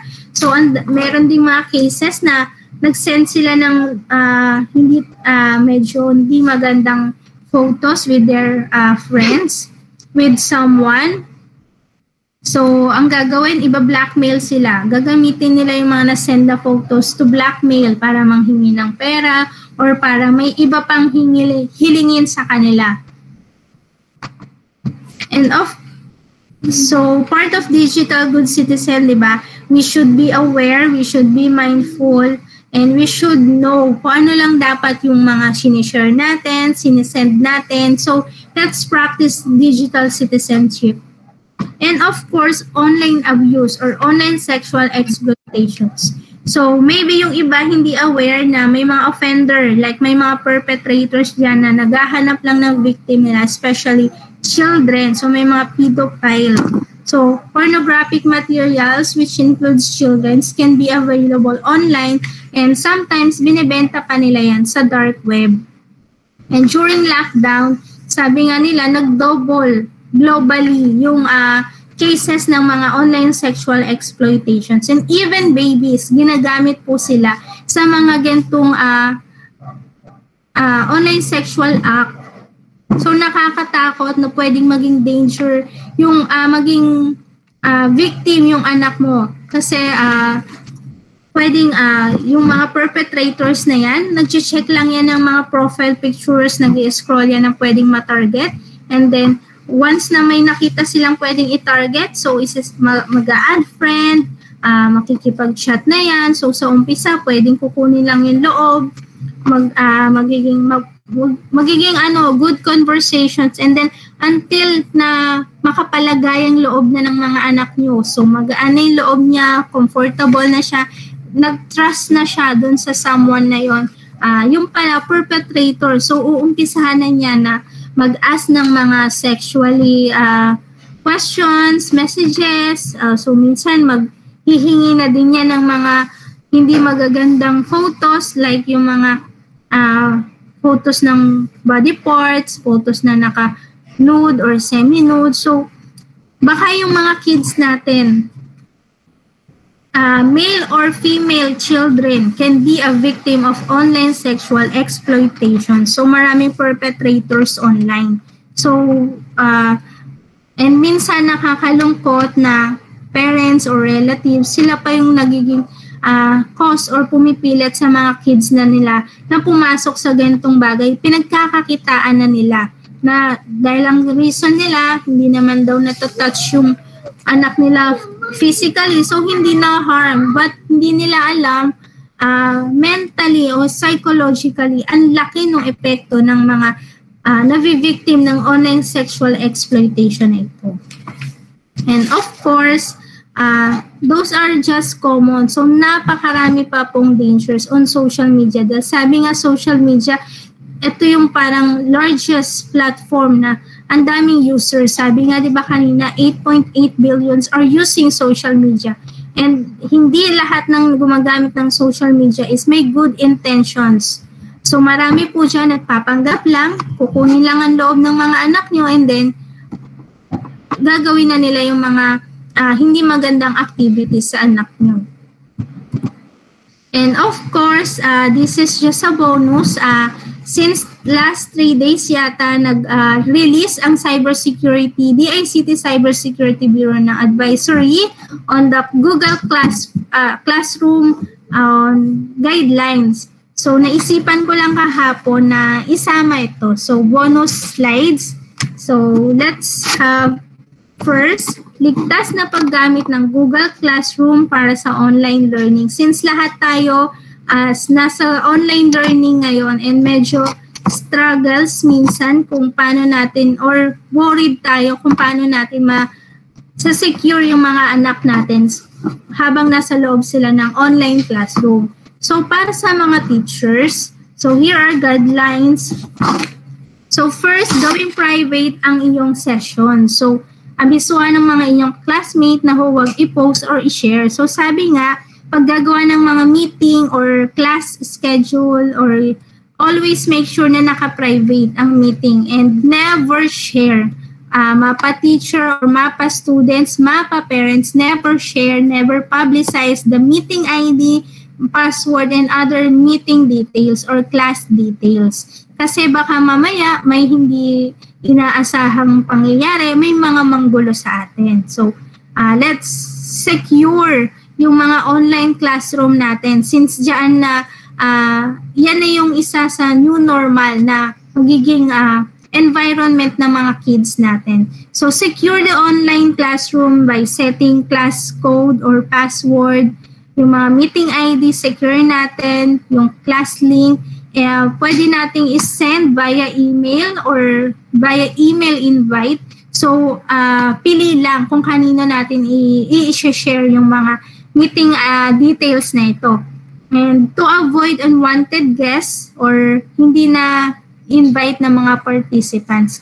Also, by that, you can have your attendance check kung lahat na nang nag-join or pumasok sa class is registered or listed.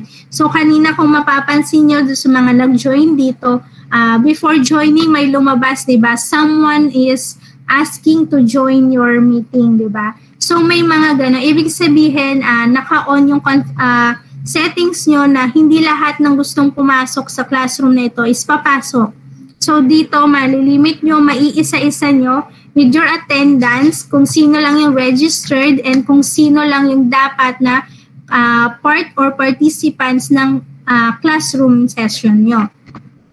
And also, yun nga yung may attendance check and also paalalahanan natin, tama yung kaninang ginawa before the start of these sessions. We have the guidelines or yung parang tinatawag na reminders, 'di ba? Na kailangan nating gawin during this session. So, pwede natin ding i-mute muna or i-off yung mga cameras. Pwede natin sa paggawa pa lang ng mga meeting link or class link, naka-configure na yung mga kung ano yung dapat i-on and off. So, i-off natin yung mga mic and cameras upon joining. So, i-open lang siya or i-allow lang siya if necessary. And also, pwede naman gamitin ng raise hand kung kailangan mag-recite or kailangan may questions.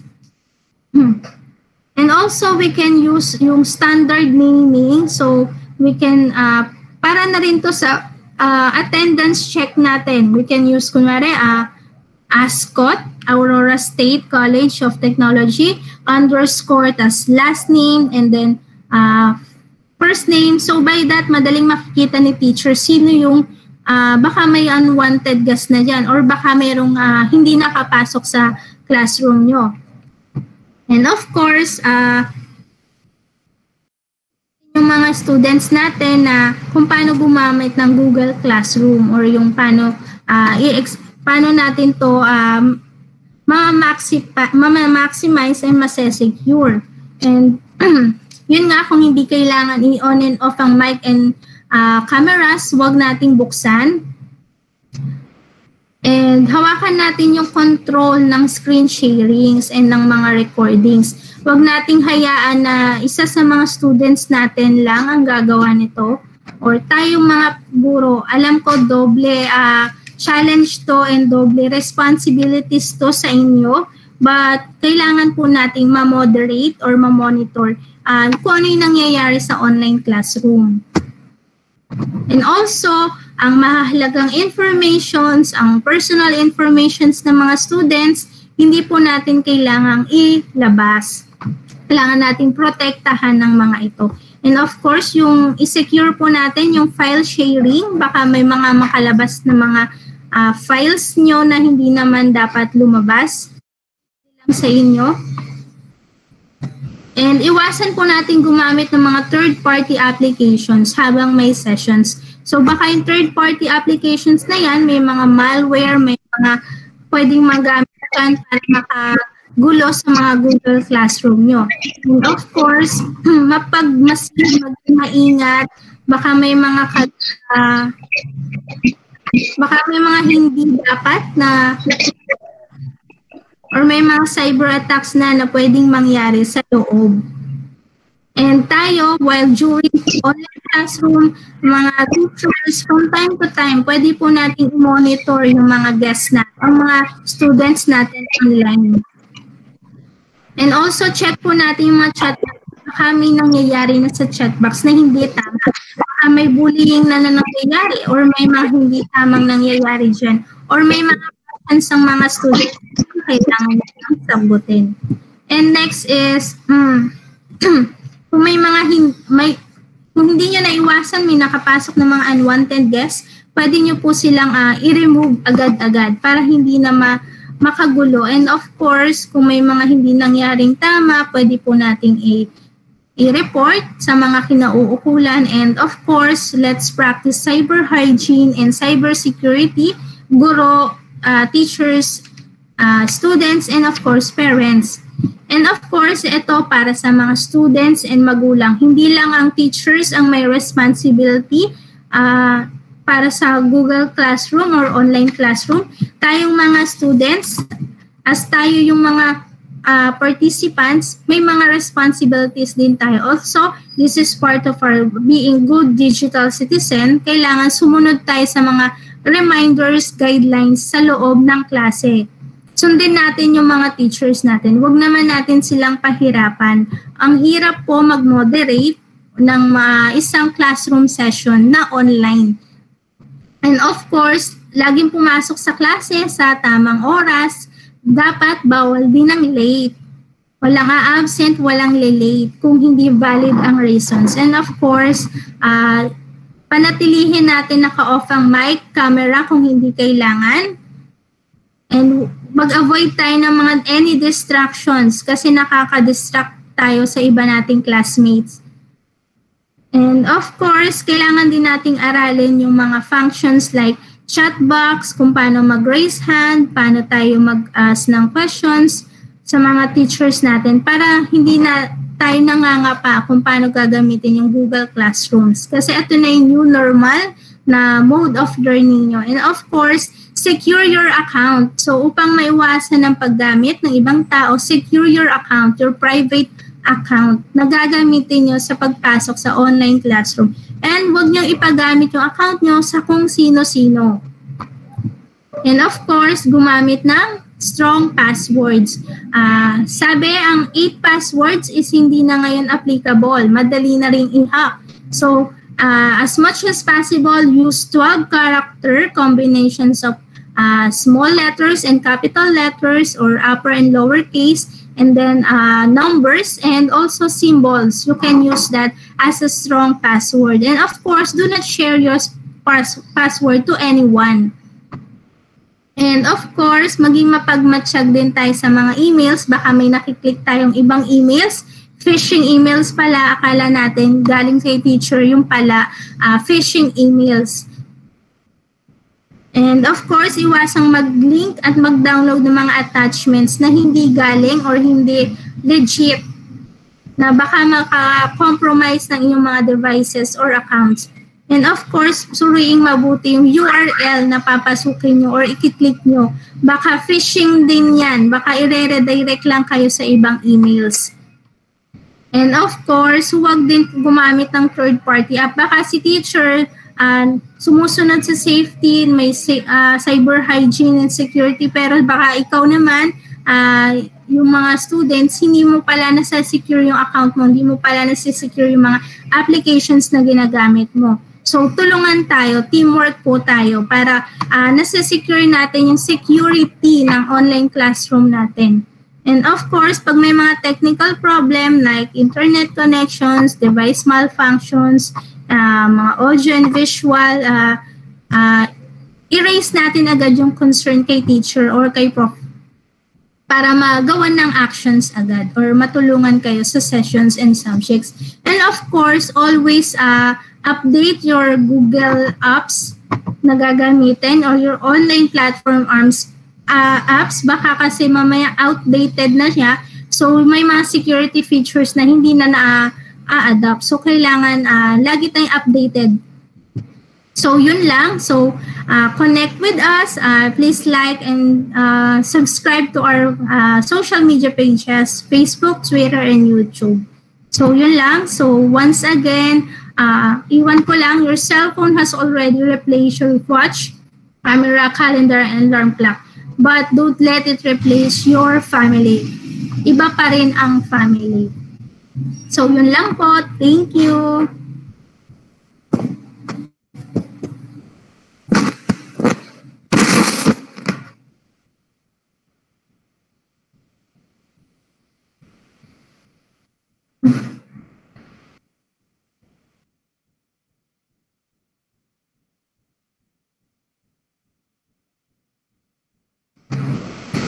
Hello po, Sir Joseph. Hello po, ma'am. Ayan. Thank you po, ma'am. Thank you.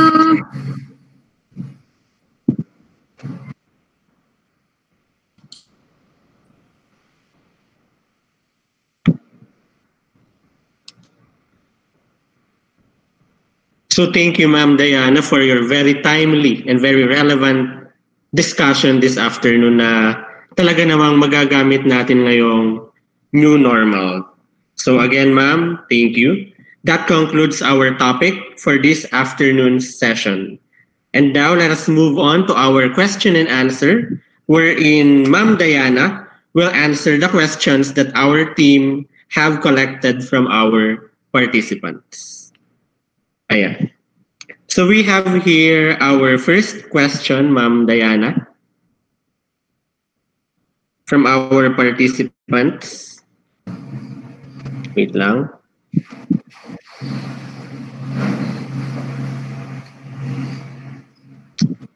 Ito po yung unang tanong. Sa Anti-Bullying Act of 2013 po ay requirements po sa elementary at secondary school. Paano po kapag may case ng cyberbullying pero outside the jurisdiction of the school? Ano pong batas kaya ang pwedeng ma-apply? Hello. I believe if it's outside the jurisdiction of the school, we can report it sa mga authorities like PNP, Anti-Cybercrime Group, PI. Meron din silang mga Cybercrime Group, and of course DOJ, and also to DICT, National Computer Emergency Response Team. We can assist yung mga magsisend ng mga case or report. Ma-assist namin kayo kung paano namin kayo tutulungan. Ayan, thank you po, ma'am. We have here another question, ma'am. Currently po, sa Wi-Fi po namin, nakablock na ang mga porn sites sa web browser using OpenDNS Family Shield. Kaso, na-access pa rin yung mga porn videos sa YouTube app. Paano po ma-block yung mga porn videos sa YouTube app, ma'am?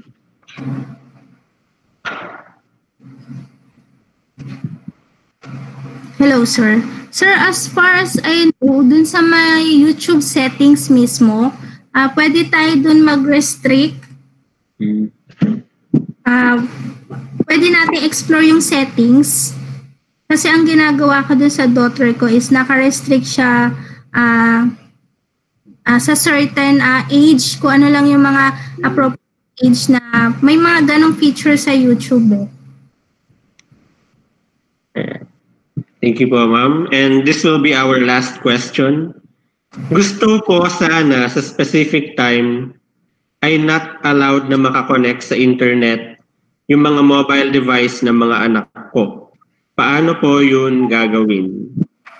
Ayun. Kung sa mga Wi-Fi, yes, we can limit naman kung ano yung mga devices na pwedeng mag-connect. And of course, first, set natin yung password na hindi alam ng mga kids nyo kung ayaw nyo silang kumonek. And then, you can set kung ano yung mga devices na i-allow mo lang din. Ayan, thank you po, ma'am. And that concludes our Q&A for this afternoon's webinar. Again, let us give a virtual round of applause to our resource speaker who shared and imparted her knowledge about digital parenting. Again, thank you po, ma'am. Let us now move on to the awarding of Certificate of Appreciation to our resource speaker. Let me first read the content of our certificate. Republic of the Philippines, Aurora State College of Technology, Zabali, Baler, Aurora, Philippines. Certificate of Appreciation is hereby given to Diana Jean P.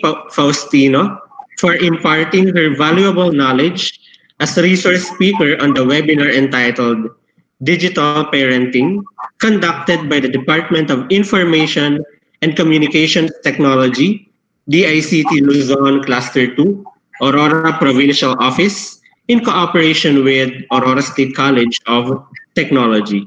Given this October 30, 2020 at Baler, Aurora. Signed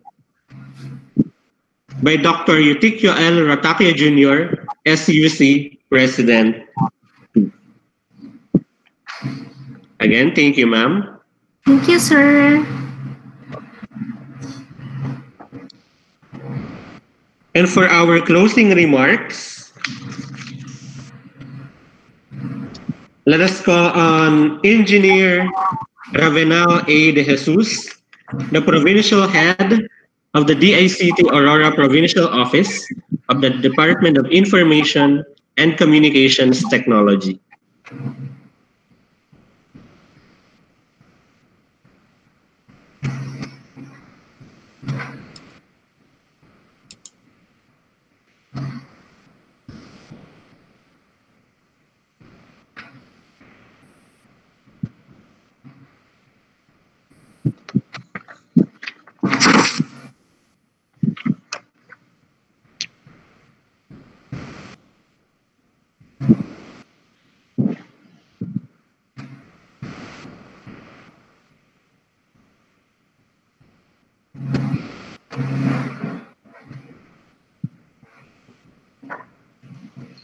Congratulations for having successfully attended the webinar conducted by the Department of Information and Communications Technology and Aurora State College of Technology. This webinar is only one of the components that fulfill the vision mission of both DICT and ASCOT. Specifically, the capacity building you have undergone gives you ICT knowledge and skills necessary to our daily lives, especially nowadays that we are about to enter the new normal. Sincere appreciation to your continued support and patronage to the projects and programs of DICT. Hoping to see you soon to the future projects of DICT and ASCOT. Mabuhay!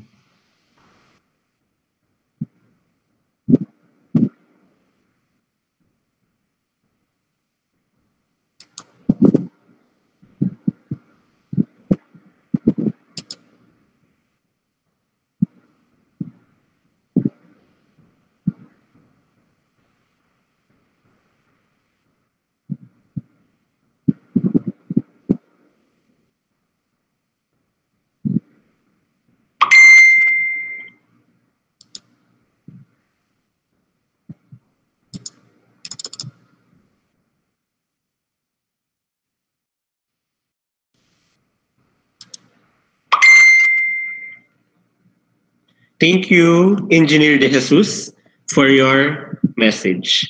And again, thank you, Ma'am Diana Jean Faustino, for being our resource speaker for this afternoon. Again, thank you very much, Ma'am. And we are looking forward to be with you again in our next webinars.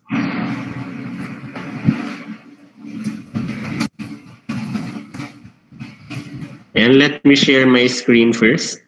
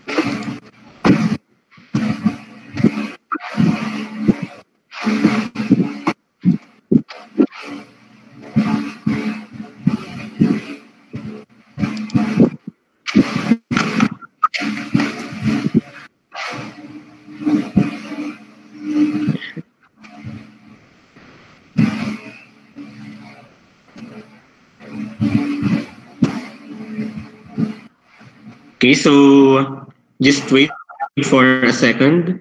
We're just having some technical difficulties here on my laptop. And there it goes.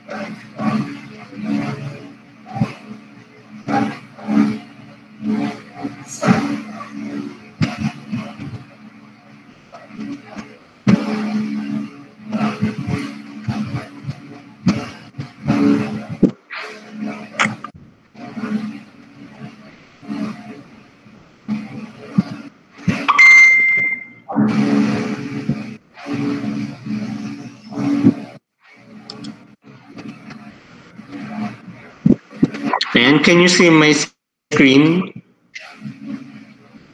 Sorry.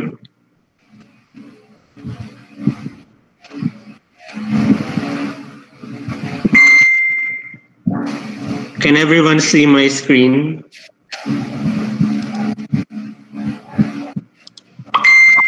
Ayan, okay.